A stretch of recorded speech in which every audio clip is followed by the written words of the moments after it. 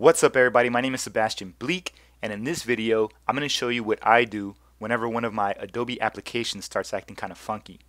What I mean by that is if you notice some kind of glitches that weren't there in your previous sessions, then it might be a preferences problem.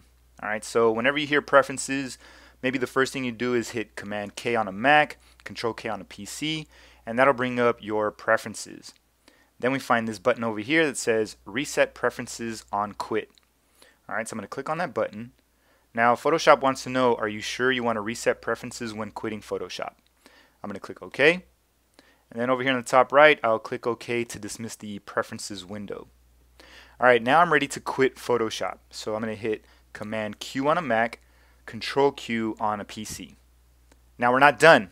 What I want to do is go through the uninstall process, then reinstall it. But there's going to be a couple things in there that I want you to be mindful of. Alright, so I'm going to come back over here to the top, find my Creative Cloud application, scroll through, find the Adobe app that I want to pretty much fix. Alright, over here I'm going to click on this drop down menu, then choose Manage. Alright, now I get some new options. This time I'm going to click on Uninstall. Now this is a window that I want you guys to pay close attention to. You might just want to click that big blue button that says no, keep my app preferences. But what we're actually trying to do is remove the app preferences. So let's come over here to this little gray one where it says yes, remove app preferences. When I click on that, then Photoshop is going to go through the uninstall process. Alright, now we've uninstalled Adobe Photoshop.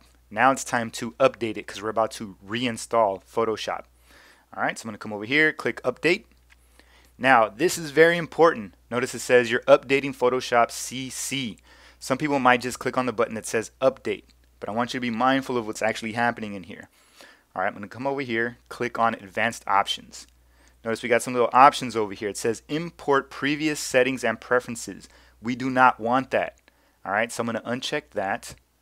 And notice down here it says Remove Old Versions. Alright, so let's do that. I'm going to get rid of the old versions here, and then Update. When I click on Update, the Creative Cloud application is going to go through the process for me. Alright, so again, I'm going to go ahead and speed that up for us. Alright, we're almost done, and boom, there we go. Now, we've successfully removed all of the old preferences, and I got rid of the older version of Photoshop.